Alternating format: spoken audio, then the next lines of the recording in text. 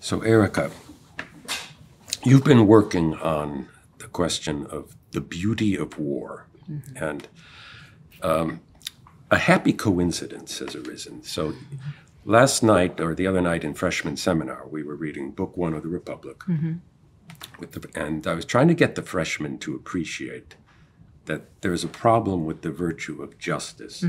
It doesn't look, on the face of it, that beautiful. You know, like paying your taxes, not cheating. Stopping at stop signs. That's right. And I gave them a contrast to the virtue of courage. And I said, you know, when you see some beautiful, you see a courageous warrior like we encountered in the Iliad time and again, risking their lives, killing, dying, that looks beautiful. Running away, waving your arms, saying, save me, looks ugly. And some of them got it, but others said, so what's so beautiful about killing and dying in war? So I thought that's a good question. What is beautiful about it?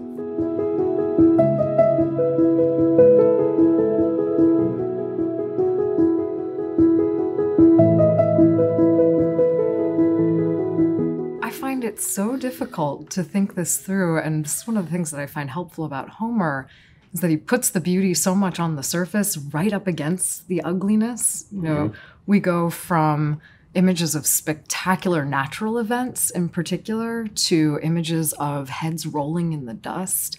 You know, within several lines, you'll get something like, you know, people approaching as the snow melts and forms a torrent flying down the mountain. You know, there's these beautiful cascading water breaking loose from the ice.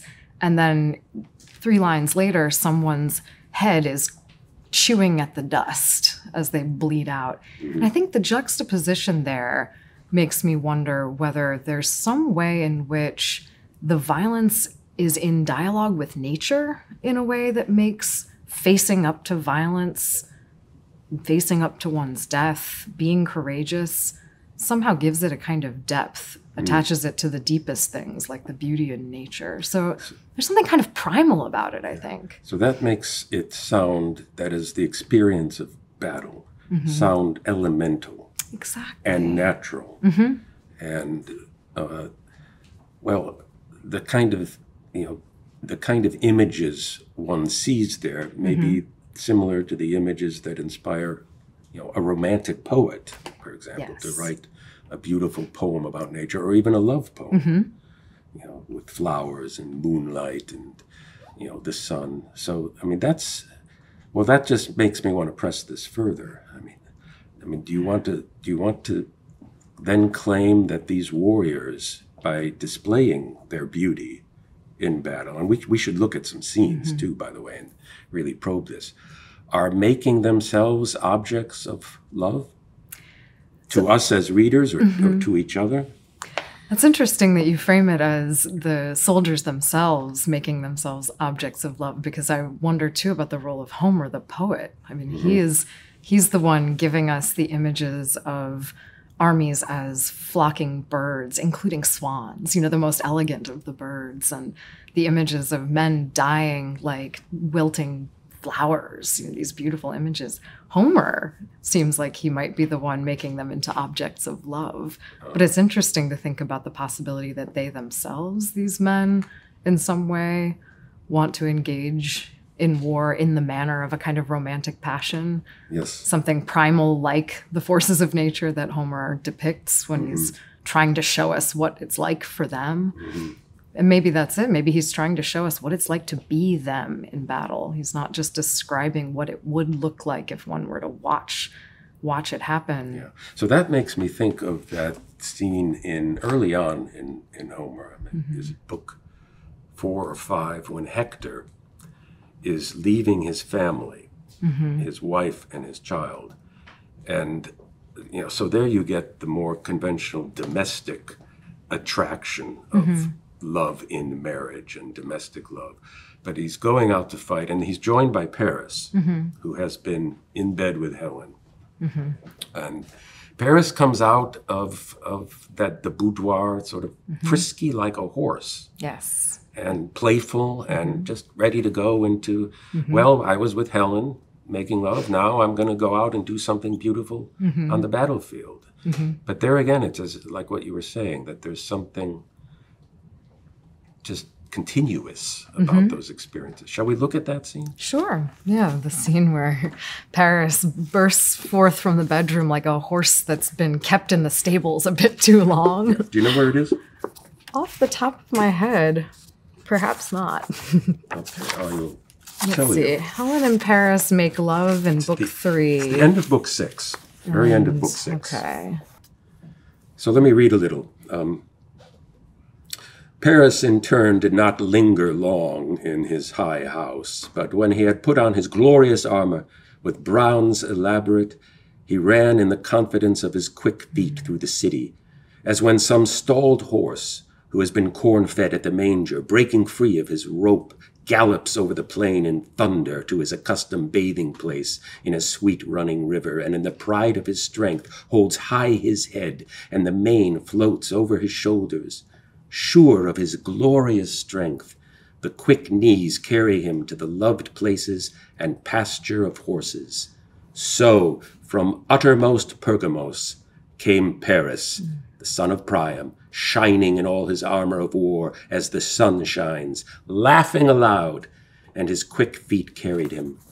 Suddenly thereafter he came on brilliant Hector, his brother, where he lingered before turning away from the place where he had talked with his lady. And then Hector says to him a few lines down, "Strange man, there's no way that one giving judgment in fairness could dishonor your work in battle, since you are a strong man. But of your own accord you hang back, unwilling, and my heart is grieved in its thought when I hear shameful things spoken about you by the Trojans, who undergo hard fighting for your sake. Let us go now. Some day hereafter we'll make all right with the immortal gods in the sky, if Zeus grants it, setting up to them in our houses the wine bowls of liberty, after we have driven out of Troy the strong, grieved Achaeans." Now, what do you make of that? One of the things I love about this particular scene is the fact that the horse, who is Paris, bursts forth as though he's been yearning for it. You know, as though he's been fed in the manger. And this translation has it as a stallion full fed at the manger stalled too long, breaking free of his tether gallops down the plain, out for his favorite plunge in a river's cool currents. That there's something in this creature that wants this and has been wanting it. And he's been in bed with Helen. Yeah. You know, of all the domestic situations, you would think that might be at a premium. That's the one you'd want. Yeah. And even so, this is what he wants. There's something in him. The stallion in him wants to be out there and, getting the glory, sure and sleek in his glory. Yeah. That glory's not in the bedroom, even if it is Helen in there with him. The laughter strikes me too. I mean, he has a kind of, jovial, even comic spirit. And so what Hector says he ought to be ashamed of, it seems to slide right off him. That there's time for making love, and there's a time for making war, and I'm pretty good at both. I can have it all. You think that's right? I think the example of Paris is a tricky one because it goes so poorly on such a catastrophic scale that he has attempted to have it both ways. To have the woman, he'll just help himself to whoever's woman, and at the same time to want to be manly. And there's something difficult, I think, about his sort of willingness to dally off the battlefield, then partake of battle when he's ready to.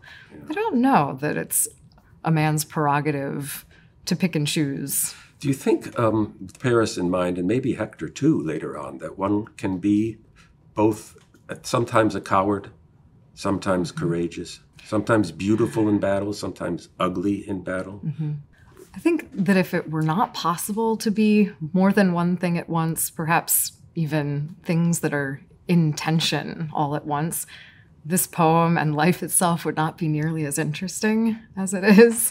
I think Homer just sort of wonderfully presents us with that kind of complexity, exactly that difficulty, that the best of the Trojans, Hector, could ultimately turn tail and run in a moment of fear, that his knees could go weak in a moment of fear, and he could just run for it and not in that moment lose everything else that he has that makes him beautiful, glorious, courageous. This is not the sort of downfall of all of Hector's virtue in this moment, I don't think. I mean, Homer has anchored all of these things in his character deeply in what we've seen of him. And so I think we're not obligated to sort of pin these human beings down as being this thing or that thing. They are so many things, all of them. Mm-hmm. So that, let's keep that point in mind, the multiplicity of character and possibility. But I wanted to press first the question of what exactly is one seeing when one is seeing a warrior either run, which I was previously calling ugly, or standing firm or even charging forward, which I was calling beautiful. What is it exactly that we're seeing? One word used in the passage here, though they're not yet in battle, is glorious. Right. What does it mean to see glory? Or what does it mean to see its opposite, whatever that might be? Does that make sense? I mean, It does. I mean, I think the emphasis on to see glory is important because it seems clear that glory, whatever it is, to be seen is intrinsic to it. It's not glory except to the extent that it is there shining forth to be seen. So this question of what exactly it is one is seeing when an act takes place on the battlefield, it seems to me that's sort of what you're asking, that yes, exactly. When the act of battle takes place, what is it you're seeing apart from the sort of outward manifestation?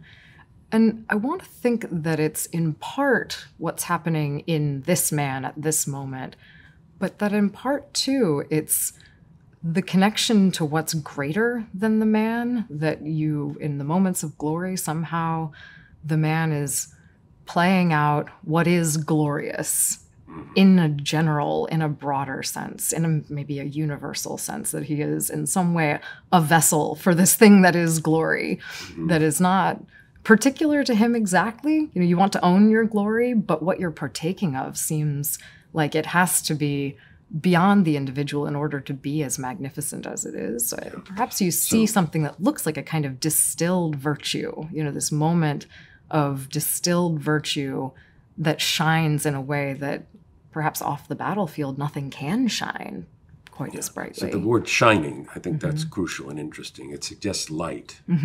Or stars. I think Homer uses the image of a star when Hector swoops in on Achilles. We could look at that in a moment. But, I mean, that also suggests that it's an act that enables seeing. So it's not only a question of what are you seeing, but now, for the first time, you can see something that was perhaps always there, but one doesn't see it until that moment. Does that make sense to you? One wonders whether these men have moments of self-discovery in the acts of battle themselves, this idea that maybe they see themselves very clearly when ultimately they do charge forth or turn tail and run, that it may be that they're seeing what they wouldn't otherwise be able to see in themselves were it not tested with these sort of ultimate stakes. So maybe that is part of it, that war makes visible the things inside a human being that might not otherwise be findable or seeable in quite such stark terms. Yeah. Something inside us, but also maybe something that's present right at our elbows all the time. So I was thinking of that passage when Sarpedon is speaking to his friend Glaucus before they charge the walls that the Achaeans had built up around their ships, and they have a little speech together about why they're doing this. Can we look at that? Sure, yes. Glaucus, there we go. Shall I read this one, or would you like to? Why don't you go ahead? Okay. So, Sarpedon, son of Zeus, is speaking to his friend Glaucus before the charge. Glaucus, why is it you and I are honored before others with pride of place, the choice meats and the filled wine cups in Lycia, and all men look on us as if we were immortals, and we are appointed a great place of land by the banks of the Xanthos, good land, orchard and vineyard and plowland for the planting of wheat. Therefore, it's our duty in the forefront of the Lycaeans to take our stand and bear our part in the blazing of battle, so that a man of the close-armored Lycaeans may say of us, indeed, these are no ignoble men who are lords of Lycaea, these kings of ours who feed upon the fat sheep appointed and drink the exquisite sweet wine, since indeed there is strength of valor in them, since they are fighting in the forefront of the Lycaeans.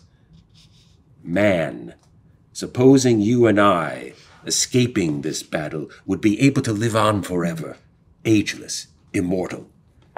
So neither would I myself go on fighting in the foremost, nor would I urge you into the fighting where men win glory. But now, seeing that the spirits of death stand close about us in their thousands, no man can turn aside nor escape them. Let us go on and win glory for ourselves or yield it to others. Mm-hmm. That, I think, is extraordinary. Yes. Now, he seems to be saying, I'll just paraphrase it very simply. Tell me if I'm going too far. Since death is all around us, at our elbows, mm-hmm. and we're not immortal, and we're going to die, mm-hmm. the thing to do is to charge into battle and win glory. Yes. Mm-hmm. But is that a natural human thought that people have, or mm-hmm. is that something exceptional? Mm-hmm. It's ugly, but since it can't be escaped, let's approach it rather than run from it. Something like this. Let's charge right into it. Mm-hmm. Yeah. It's an interesting question whether or not it's natural, because it does seem like it takes a scenario like this to concoct a situation in which such a question would even come to mind. You know, there are not many situations where this particular issue is as starkly on the face of things as it is when one is mm-hmm. overwhelmed by the enemy and clearly facing one's death right now.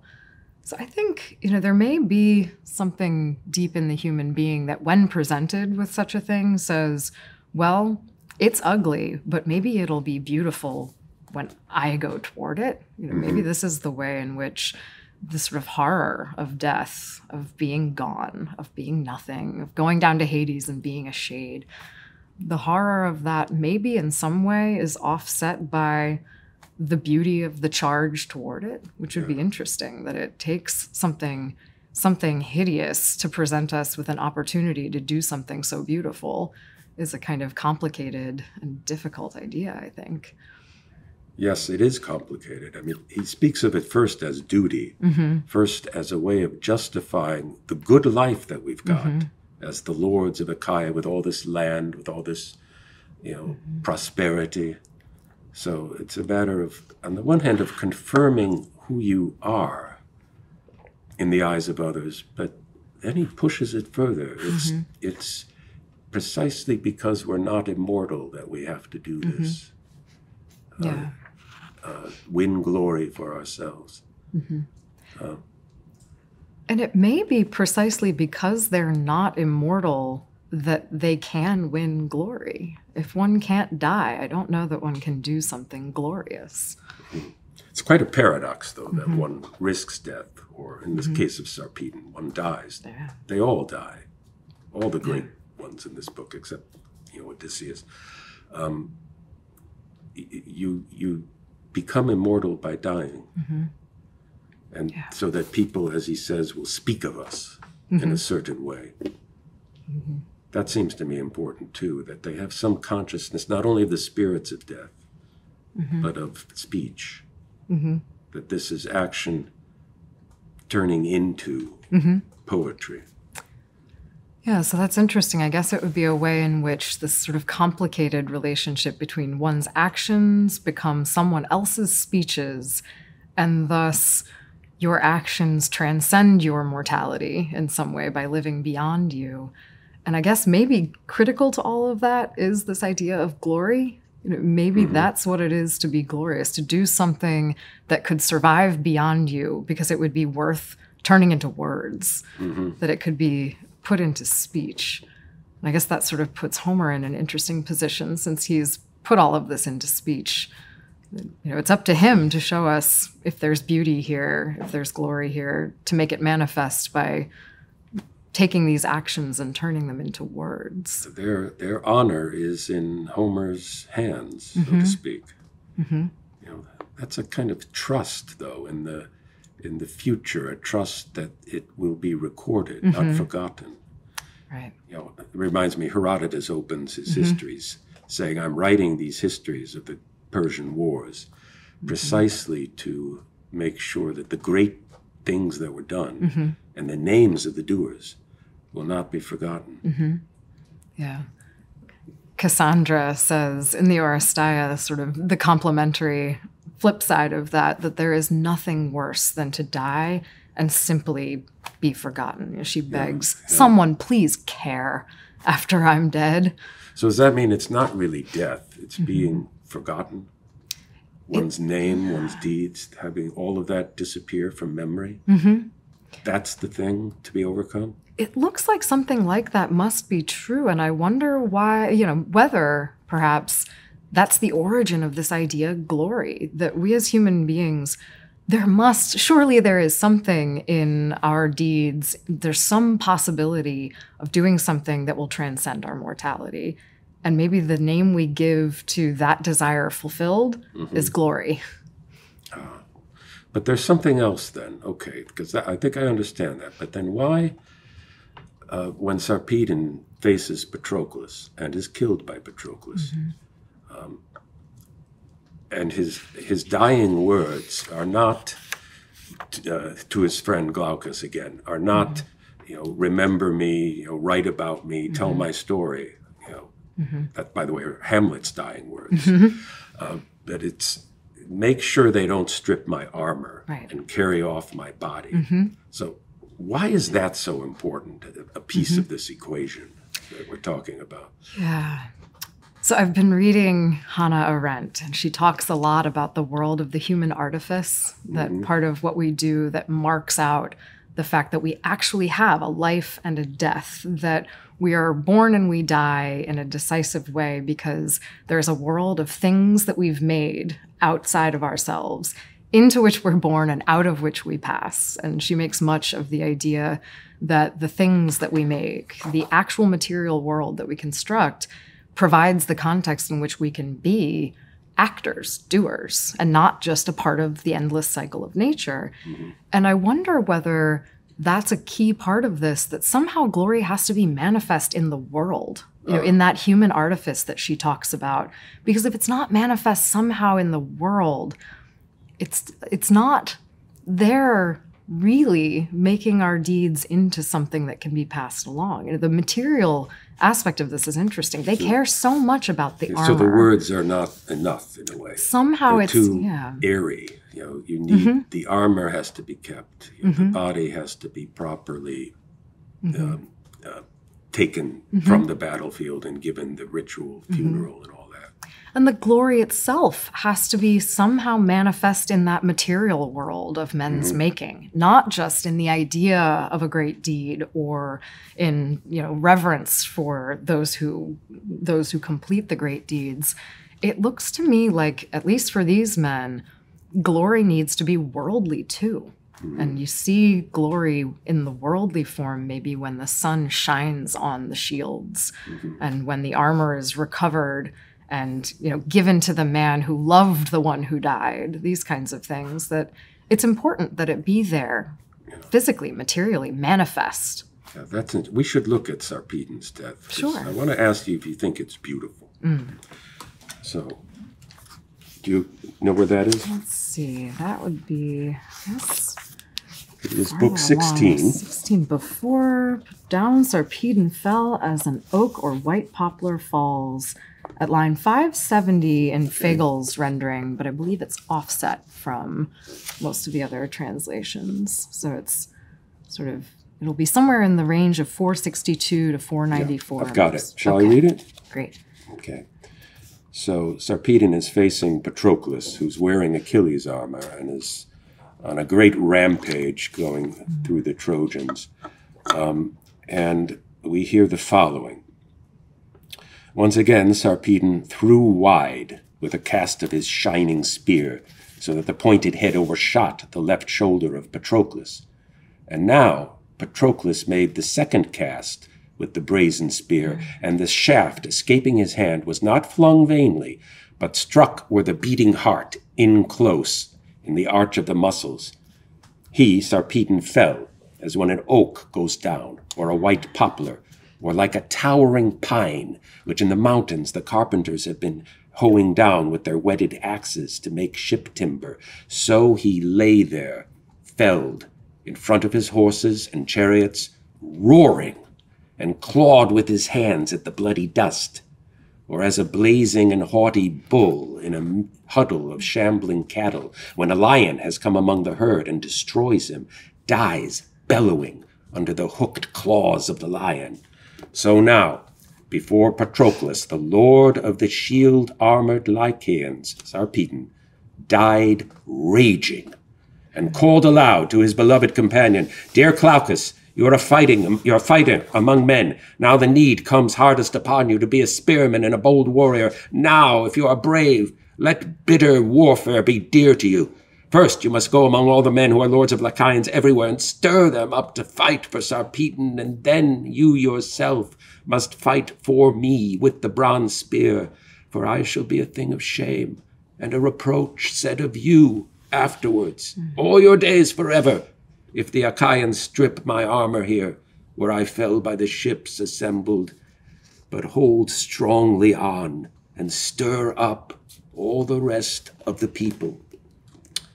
And death closes over his nostrils. Yes. Is that a beautiful death? I really love this particular scene for purposes of this particular question, because it seems to me that the full complexity maybe of the entire epic is all right here. I mean, just the way that Homer pivots from this beautiful image of the oak or white poplar falling, a towering pine, and then pivots immediately to the world of things that human beings make. Shipwrights on a mountain hew down with whetted axes for a sturdy ship timber. And I think just that's that nice. Right there, that it combines so seamlessly the natural and the man-made, the way in which all of this is a kind of interplay between what's natural and what is violence against the natural. Mm-hmm. And it makes me wonder where the beauty is. Is the beauty in the natural aspect here? Is it in the poplar falling? Or is the beauty somehow even in that violent relation between the human being and the natural world? We're trying to mark ourselves out from the natural world in some way by making things, tearing things down, maybe even by doing violence to one another in the context of defending the city that we've built, these kinds of things. It's very complicated, I think. So the falling, like a great pine or an oak, seems both man-made and natural at the same time. And then the question is, you got to make something of my fallen timber, you who are still living, Glaucus and the men. And that means, getting the armor, taking care of the body, and not letting me become a thing of reproach or of shame. So that's quite a charge to give to someone. Yeah. In some ways, it almost feels bigger than my life is in your hands. It's what goes beyond my life is in your hands, even more than the question of my living and dying as a mortal on this earth, but the question of my being or non-being as something worthwhile. And I think that's right, that becomes this massive burden that he puts on them. And yet, the burden is also the opportunity, right? It's the opportunity to participate in the making glorious of things that are ugly. The sprawled and roaring, falling body clawing the bloody dust. Yeah, the clawing of the dust with one's fingers, which then gets turned into the clawing of the lion into the hide of the bull. Yeah. I mean, that's an extraordinary poetic transformation, isn't it? Because it turns Sarpedon's agony in the dust, with his hand, clawing it into, in a way, a potential triumph. The lion's claw in the hide of the victim, the bull. Because you sort of think of him by means of the claw as not only the victim, but the lion. Right. If Glaucus will do what he's asked to do. Right. Contingent on follow through from his comrades. But I think it's exactly that makes this passage so complex. Multiple on a dime poetic transformations, from a falling oak to it's been chopped down, and from clawing the dust to the lion clawing the bull. And I think it is, it sort of shows us that these things are so bound up in one another that it's almost impossible to think them separately from one another. The sort of, the possibility of ingloriousness and the possibility of victory, that these are in some ways, in this moment of uncertainty, both things are there. It is both possible that he will be the lion that victoriously takes down the bull, or it's possible that he will be merely fingers clawing the dust. And maybe that's what keeps us coming back for more, keeps us reading. We got to know. Yeah, I do find every time I go back to the Iliad that I love it more. Yes. It's a book that really deepens and grows on me over time. Yes. Though for the freshman facing it for the first time, all of the battles, all of the fallings into the dust, and there are many of them, and they all get named, these warriors. It can be. Some of them might find it a little tedious to go through all that, that cataclysmic description of destruction and death. And also some of them raise, I think, the very legitimate question, and this in a way goes back to where we started with mention of justice and the Republic. When we're talking about the beauty of the warrior in moments like these, does the question of cause, or that for which they are fighting in the, say, the larger political sense, or the moral sense, does it matter? The Trojans and Sarpedon's fighting for the Trojans are fighting, yes, to defend Troy, but they're under attack because Paris stole Helen, a married woman, and carried her off to Troy. That doesn't seem like a beautiful cause to be defended. Does that matter? I think it's interesting whether the sort of broader context of all of this does in some way make contingent the glory. And it seems to me that at least in the Iliad, the fact that they're fighting over stolen women, it seems not quite to cast a pall over the entirety of the enterprise, as though, well, you can only win glory if the war was worthwhile. You can only win glory if the cause was just. It seems to me that if that's the case, then one side can't win any glory because somebody's got it wrong, right? Someone's cause is not righteous here. And so if glory is contingent on the righteousness or the justice in one's cause, then there can't be glory on both sides. And in this poem, there's glory on both sides. And the gods are said all of the time to give Hector glory, or in this moment, they gave Odysseus glory, and that, it seems to me, wouldn't be possible if the nobility of the cause were really what conditioned the possibility of doing these beautiful deeds. So it is an interesting question, I think. There's so little mention of justice in this book. That's right. It's so conspicuously absent in some ways. The only times I think it really ever comes up are not in the context of the war itself, and that for the sake of which, it's in the context of fighting over Briseis, the conflict over the trophies and the stuff that they've gotten from the war. It's when they go back to the barracks and they're sorting out who's going to get which stuff and who deserves which prize. Yeah, that's very interesting because, the book opens with a great quarrel between Achilles and Agamemnon, because Agamemnon dishonors Achilles. But it could have been fought over Agamemnon did something unjust. But that's not how it's understood. Taking away Achilles' prize is unjust.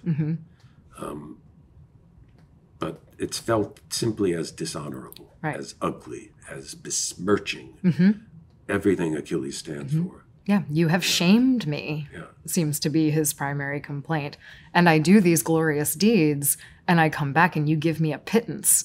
You know, I think he compares himself to a mother bird who, you know, he's left to sort of gather scraps. And I think that's sort of interesting that it looks like there's almost been a kind of supplanting of concerns for justice by concerns for glory, as though in this context, it's got to be this thing that shines forth and is visible. You were saying that, you know, justice in some way, it doesn't shine forth in a visible way, or at least not in an obvious way, whereas glory maybe puts something on the surface that men can care about.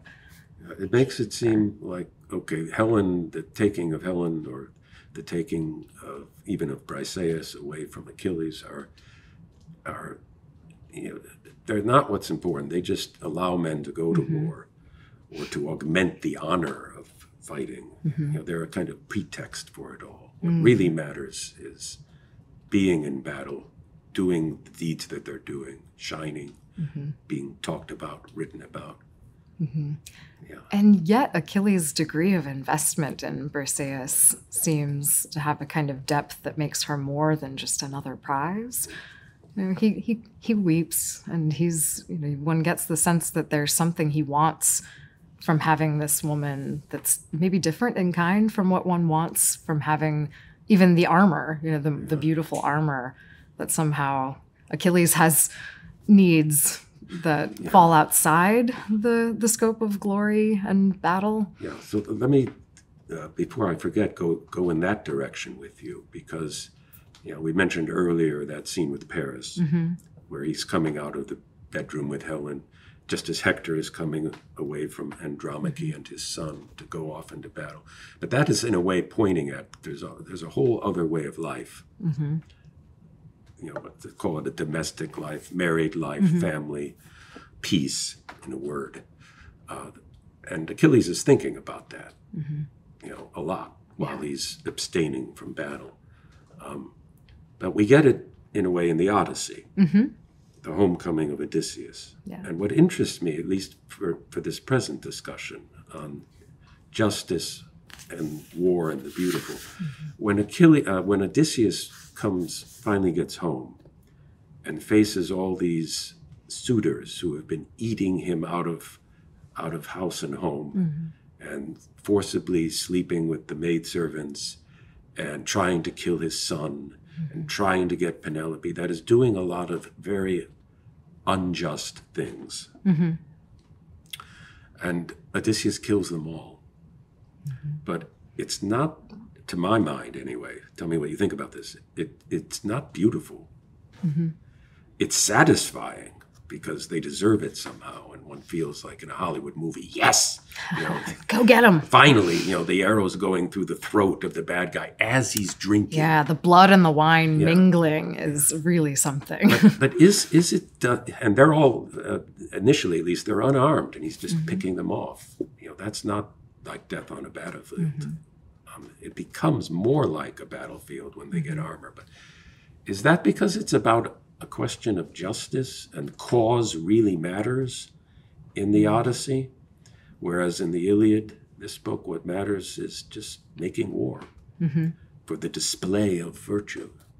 Does that make sense? I think there is something to be said for the possibility that one can't win glory slaughtering people in the context of the home. It seems to me when I read that scene that it is not the kind of thing where one goes to win glory by getting rid of the unwelcome guest. So I would say, yeah, there is a difference between a battle on the battlefield and violence done in the home for the sake of restoring the integrity of the home. And I think maybe we see that in the way that Homer depicts them. But there is also something sort of beautiful that happens even in the slaughter in the halls, where Odysseus and his son stand side by side in battle. And, you know, yes, that's a domestic relationship. And later the father, too. Yes, and then you have three of them.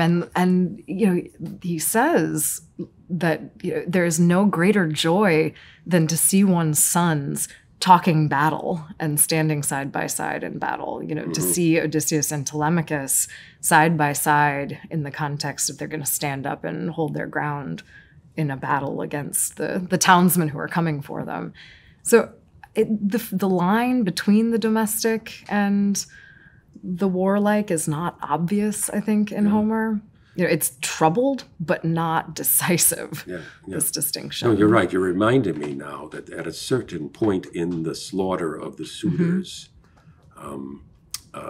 we get an image of one of the deaths of the suitors, which could be straight out of the Iliad. You're falling into the dust, the armor clatters about you, and it's like you're back on the battlefield suddenly. But that makes me worried that what the warrior wants, the returning warrior, Odysseus, come home, is somehow not to become a peaceful farmer or whatever, or just a peaceful king. But he still brings with him that thirst for a battle, for passing it on to his son, and standing by his son and his father, that there's something, therefore, kind of awful about the warrior coming home, because your home becomes, he wants the battle again. It's right. I think there's got to be something. He's too big, he's too. Right. How does one become a hero and then go home to be a father and a husband? And can one be a hero, father, and husband simultaneously? One man, all of these things. Can you actualize all of those aspects of the self in any one particular context? Maybe not, and have things be healthy. I mean, it is not a good thing to have your dining hall run with blood. They have to purify the hall after the slaughter. So that does suggest that there is a kind of tension there. But also, I think, as you say, it's not that Odysseus is just going to leave it all behind. He's bringing it home. He's bringing the violence home. And it makes me think about Achilles in the underworld in the Odyssey, what Achilles says to Odysseus about how he wishes he could have gone home and been with his father. Oh, what I wouldn't give, to be in the halls of my father. But then when he describes what he would be going home and doing with his father as being his father's comrade in arms. Yeah. So it's like they really can't disentangle even the domestic from the battle, as though you can't really think of it as the one happens for the sake of the other and is done. The war is done when it's done and has served its purpose in restoring justice to the political and domestic lives of men. For Achilles, he can't even really think his way into the role of being his father's son without framing it as being a soldier. Yeah, that is so different from the way we modern Americans think of war, where it should be either a part-time occupation for everyone out of necessity, or perhaps full-time, but only for certain people who are sort of off separately doing it, but don't bring it home with them.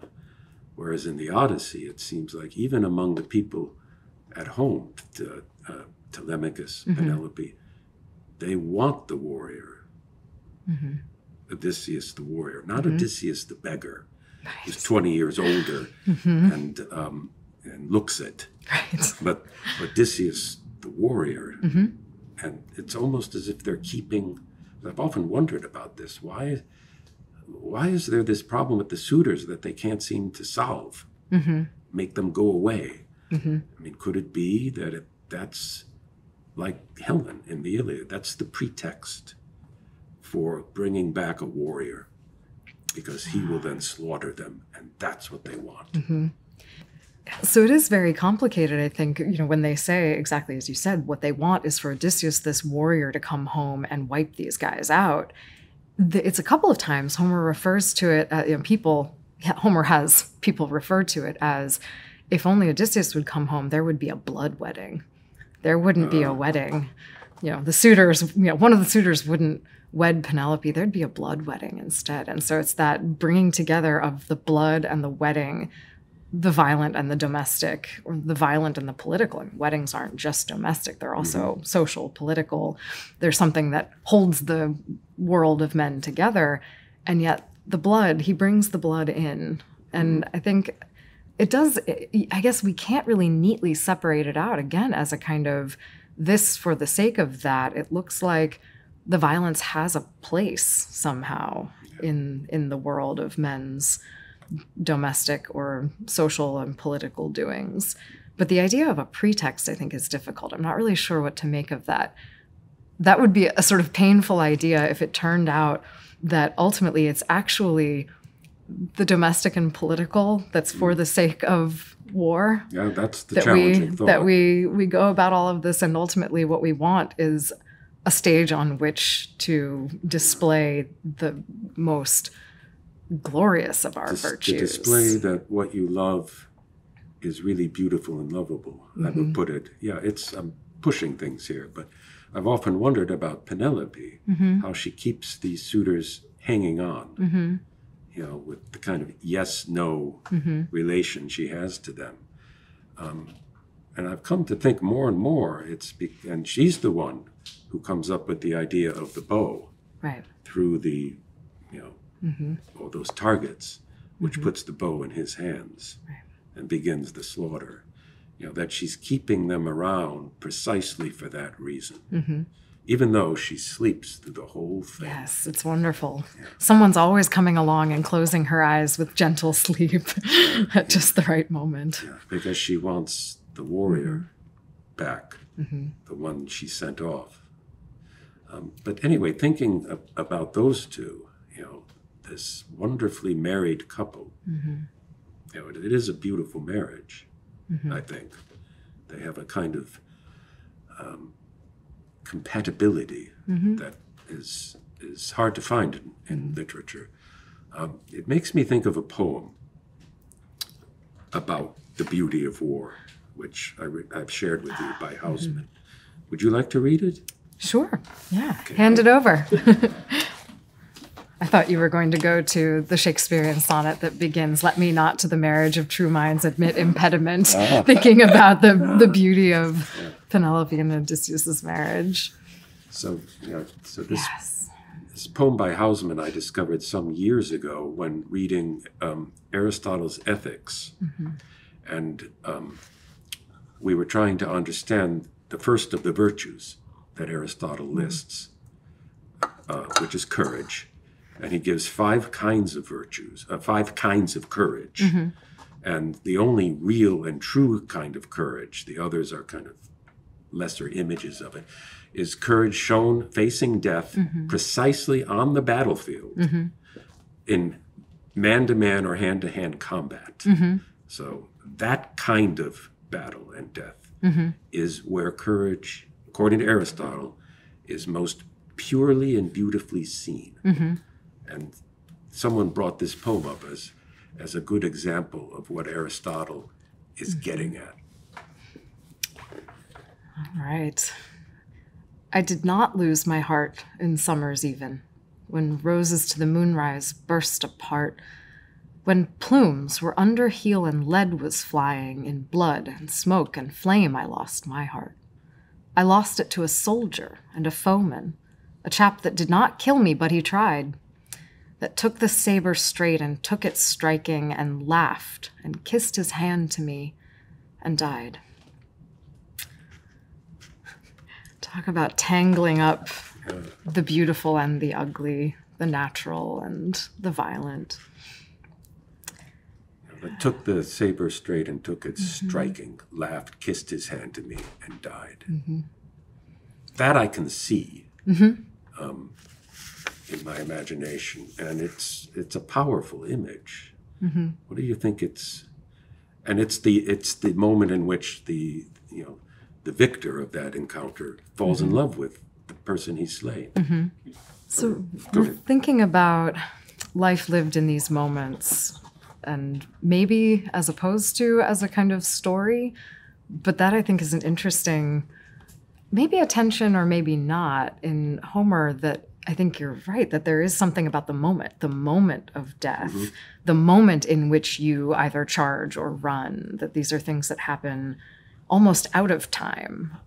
But at the same time, the story seems to be the thing that they're all really concerned about. They want their story to be told and not just the moment. So this difference between the way in which the life is lived and the actions are taken as opposed to what one leaves that transcends and somehow That's interesting. supports the glory. And I think I am sort of struggling with how to resolve those two things, the importance of the story and yet the fundamental being of the thing as momentary and fleeting. So being part of a story, one's own or someone else's, that interests me. Because maybe there's a way the characters in the warriors in the Iliad are well, they obviously are part of a story, a big story of a Trojan War. And even if they're minor characters who just get named at the moment of their death, they've been made part of something big. So I wonder if that's worth thinking about more, that maybe that's it, wanting to be a part of something, a story that makes even the ugliness and the horror of war beautiful, something to be chosen and pursued because the story is worth it. I wonder then, just thinking about this idea that what one wants is to be part of a story that is bigger than only the moments through which we live ourselves out, whether, I mean, this question of glory and justice seems like it comes back into play. It looks like glory and the story are very much bound up in one another in Homer's treatment of war. But then there's a question, I think, can justice do the same thing? Can it serve the same purpose? Can it provide the foundation for the story that allows the moment of death to take place in the context of something that is larger, something that is coherent and continuous, so that we're not just a scattering of moments, so that there's an arc, and an arc that maybe even transcends from the moment of my birth to the moment of my death. So I'm wondering now, whether justice could in some way be the foundation for that kind of a story. Do you think we might have an example in our own history? Say the American Civil War. That seems like a good example insofar as the question of who is on the side of justice is so much at stake and explicitly made a question by the great leaders of that period of time. Yeah, so I'm thinking of let's call him our Homer, namely Lincoln. Yeah. Our dear colleague Eva Brand has said to me several times, and she's now persuaded me, that Lincoln is the great American poet. Our bard of war, if you will. Does he do, say, at Gettysburg, what Homer does? Though he gives to the war and all those slaughtered dead that the Americans had seen in newspaper photos and were horrified at these images. He takes those very images and says, let them not have died in vain, but let there be this new birth of freedom. By the way, I was talking with George Russell in these very chairs last week about this. But, it's coming up again. I mean, it seems to me that he's making it beautiful as a cause, a cause of liberty, equality, justice. Does that seem right to you? I think that is, it's a different way of thinking about it, certainly, than Homer's way of thinking about it, it seems to me. But I do think it's the same kind of urge to say, this is not arbitrary going on. I guess it's not arbitrary actions on the part of men for the sake of simply making moments. This is something bigger and worthy. And it does seem to me that in a way that provides maybe the same kind of coherence that a story would provide. It's not a story, it seems to me. It's different, I think, than a narrative of which one can be a part, to be a character in a larger story. That seems to me to be a different way of sort of, I guess maybe saving oneself from the existential terror of being a mere momentary creature. But what about how the Gettysburg Address begins, 77 years ago? It sounds like, he's bringing us back to the beginning of the story of this American experiment in self-government. and saying we're now testing it. It's sort of like we're in the middle of the story with the Civil War. And how it's going to end, who knows?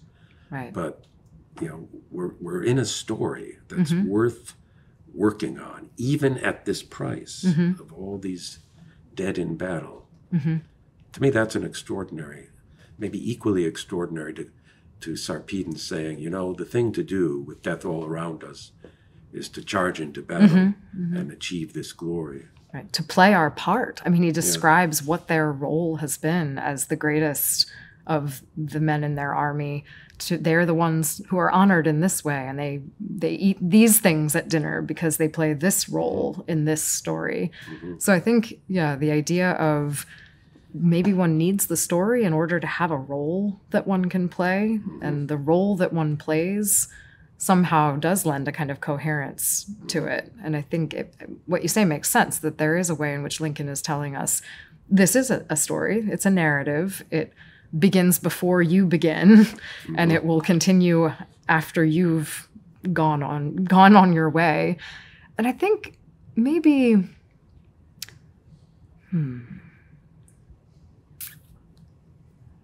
I think what you say about the fact that the outcome of the story is uncertain, the fact that we don't actually know where we are in the story at any given moment, especially in war, it's in some ways plainest to us that we don't know where we are in the story, because death might be coming at any moment, and Zeus might tip the scales at any moment and give glory to the other side. Maybe he'll give glory to us, maybe he'll give glory to them.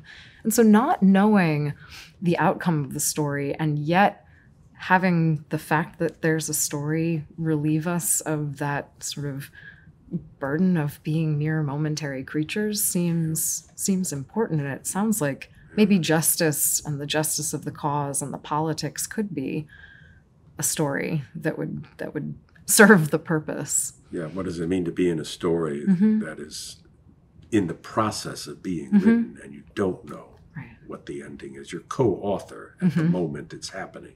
Yes. And you have some real sense of creative power in that moment. But you're going to have to pass it on to someone else to continue. And that's requires some real trust in the future. I wonder if that trust is harder to come by these days.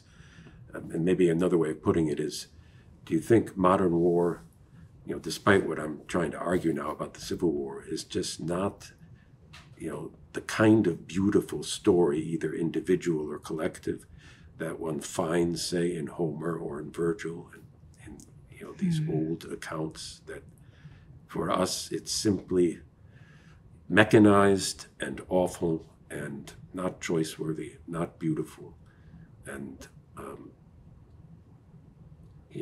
maybe sort of like one interpretation of the Hausmann poem that you gave a moment ago, which was written in the aftermath of the First World War, that it's, good riddance to all that. Is that where we are as moderns? It seems to me a sort of frightening possibility that, yes, that's where we are, but one wonders whether that was some sort of choice that was made, or whether it was a discovery that that's the way things are. And that when one writes epic poems about war that are exquisitely beautiful, one is hiding something. And that, when it's said that a man dies like a flower weighed down by the weight of the rain, this beautiful death as a flower, a poppy whose head just sort of falls to the ground, that's a lie, because he didn't feel like he was a flower sinking to the ground. His teeth probably clawed the dust a bit. And so it's possible that we've sort of allowed that ugliness to come to the forefront, and maybe that was made inevitable by the mechanization, by just the sheer scale of slaughter, that it's hard still to retain an element of the natural or the beautiful when we're thinking about that. Well, another possibility is, and I don't like thinking of it this way, but it comes from Shakespeare, who wrote his own version of the Trojan War in Troilus and Cressida. And do you know that play? I don't. Well, I'll tell you one thing that will amuse you. So in that, so all the great characters of the Trojan War are there: Achilles, Hector, Paris, and so on. And Achilles, because he sits out of the war for some time because of being dishonored by Agamemnon. The question Shakespeare asks himself as a modern writer, giving you the true story of the war. What happens when you stop exercising? You get fat. A similar thing has happened to Hamlet, if I recall. He gets a little out of shape, and when it's time for the duel, he's... Achilles is, in Shakespeare's Trojan War, is fat, out of breath, can't kill Hector in the glorious, courageous way, has to resort to a kind of trick. And I think the challenge Shakespeare is presenting us is, this is the way it was. This is the way it always was. And that what we're getting in Homer is a lie. I appreciate Shakespeare's attempt there, but I don't believe for a minute that Homer's Achilles just sat around by the ships. There is no way that he wasn't exercising daily. I mean, that man lived in his body in a way that I think is, it's almost hard to fathom. But I don't think that Achilles' body ever sat around and took any form other than the body of the warrior. So I think Homer must have persuaded me of something, which is that at least for these men, to simply sit around and let your warrior's body deteriorate would not have been an option, which maybe suggests that, in fact, there was beauty in it for them, unless he's telling us lies about the way things were and the things that human beings at his time took seriously and believed. And that's possible. But he's at least persuaded me that it is possible that there were human beings for whom it was actually possible to access beauty in the context of war. So I guess maybe Homer's persuaded me of something. And at the same time, Shakespeare can also, I think, be right that there are human beings and contexts in which that's not possible, in which there is no such thing as a view of oneself and of war that would cause one not to want to lose one's warrior's body, even while sitting the battle out. Well, here's a third possibility. Maybe we can, it's a good place to, pause our conversation till the next time. But what if it's not Homer or Shakespeare? The beauty of war, the ugliness of war. But it's Plato and Socrates, a new form of courage, that of doing what we're doing now, talking, about things that matter, with the help of these great authors. We happen to be doing it on film, so we're going to be immortal in a certain way. I don't like to be reminded of that, but thank you. but that's, and it, for Socrates, that takes a kind of courage. I mean, he was put to death finally for having those kinds of conversations. You and I don't, I think, have to fear that kind of possibility, but that there is an exercise of a certain kind of courage in speaking freely about things, and maybe a beauty, maybe a falling in love, maybe all the things we've been talking about are to be had in our capacity as speakers. Do you think that's really, in a way, what we believe in, because that's what we do? I think it's absolutely true that when one seriously takes up the question of justice or virtue, when one really, truly, in earnest, tries to ask a real question, one inevitably puts oneself at risk, because if you open yourself up to the inquiry, you don't know where you're going to end up. You don't know where you are in that story. You could end up in a place that you didn't want to be if you followed the conversation, if you followed the idea, if you chase down the idea as Socrates does with the interlocutor, you don't know where you might end up. And so it's risky. I think as soon as you open your mouth to publicly say, I'm in pursuit of the truth about this now, anything could happen. And I sort of am reminded again of Hannah Arendt talks about this being the sort of, in some ways, defining characteristic of the political sphere, that one is at risk when one enters into the political arena.